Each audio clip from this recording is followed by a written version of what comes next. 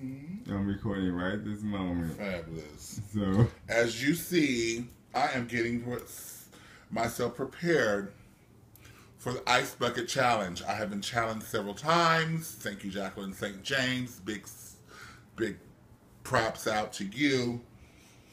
And I'm putting on my little fish face, my daytime realness face, and we're going to make this happen. And you're going to gag on my eleganza. I'm going to make you, what? Eat it, bitch.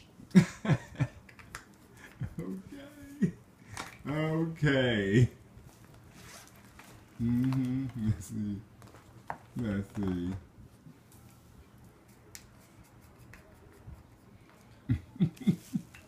You still working on it? Here it comes. Here it comes. This is the big finish right here. You don't even know. It's going to look like I'm so painted from afar. There it is, bitch. Look at that. Look at that cheek come out. Look at that.